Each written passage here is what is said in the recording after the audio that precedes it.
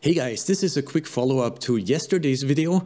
In that video, I explained how the new find shortest path node works in animation nodes. Of course, if you haven't seen that video yet, this one is not going to make much sense to you, so I suggest that you watch the other one first and then come back here.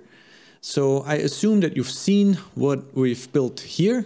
Now you know that one of the challenges that we face is creating this list here of the sources input here for the find shortest path, which needs a list of indices of the vertices that we want our find shortest path algorithm to start at. And in yesterday's video, let me just hide target and show this character here. I started at basically at the fingertips here, or at the fingernails actually, on both hands. So I selected these two vertices, and then I ran that script that I showed in the other video to get the indices so that I know what to plug in here so that this algorithm knows where to start the paths to all the other vertices. Now this is kind of a stupid thing. This is kind of a challenge, and it kind of annoys me that I always have to execute this script and then type in the numbers here. So there's two things. First up, somebody actually suggested, I think on YouTube or Twitter or somewhere, that there is an add-on that comes with Blender that shows you the vertex index number. This is kind of cool, I have to say. So I didn't know that this existed at all. So let me just show you how to use it. It is called Measure It, okay? And it comes with Blender. So just look for Measure It in your add-ons and then enable this checkbox. And then you have the Measure It tools enabled. And in your viewport here, you just hit N on the keyboard. Also, let me start my keyboard shortcut so you can see what I'm typing. And then in in View, down here, you have the Measure It tools. You can open that. And then you can press Show, which shows measurements.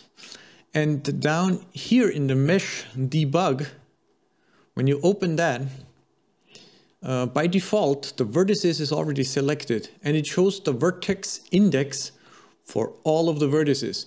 Now this is quite the mess here, of course, with our high poly mesh of this 3D character here. But we can click, and it's also very slow. See when I scroll, this is super slow now. But we can click this little selected button here, selected, and then it only shows the vertex index of the selected vertex. And you can see here the 7,258, which is what we used yesterday, and over here 910, which is also what we used yesterday. So this helps a lot to find the selected vertices. Let me just go in and maybe do something a little bit more interesting. Let's start here and here. And you can see 2,871 and 11,000 something. So this is a cool tool, and I wanted to show you this, but I think this can be even better. So this has to be open. I'm just going to leave this on for now so that we know what numbers we have. And after I posted the video yesterday, I thought, I have a script that gives me a list of vertex indices, and I execute that script manually. And then I type the numbers in here. This is stupid. I can execute a script inside of animation nodes. So let me show you what I think is really the coolest solution to our problem right here. So let me split the screen here, go over to the text editor. In here, I still have the script from my video yesterday, but I'm gonna create a new script, and I'm gonna call this Get Selected Indices. Okay. Now, how do I explain this? Well, we have subprograms inside of animation nodes. One of the loop that we created yesterday to place the glowing dots at the ends of the pipes used a loop. And I have other videos here on the channel that use loops So I assume you already know what a subprogram is, but there's also this subprogram type script here.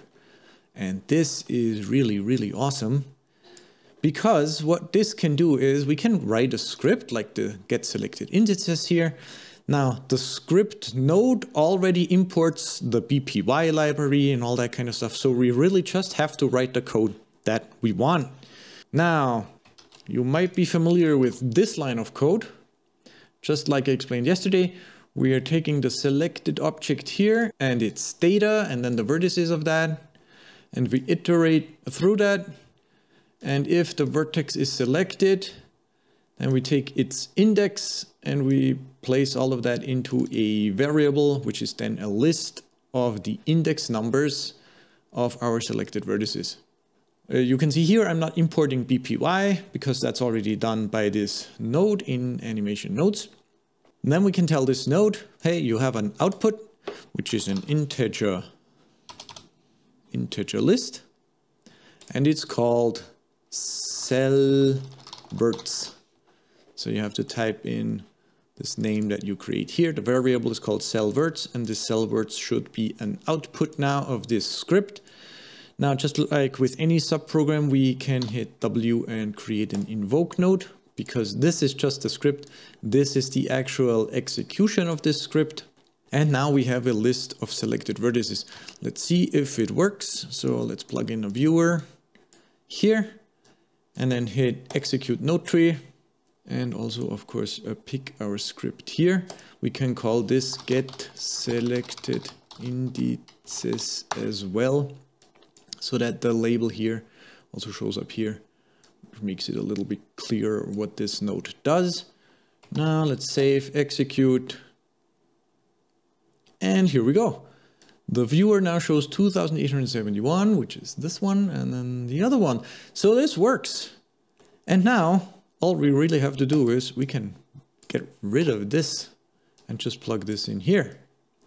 So we have a subprogram that gives us the selected indices of the active object.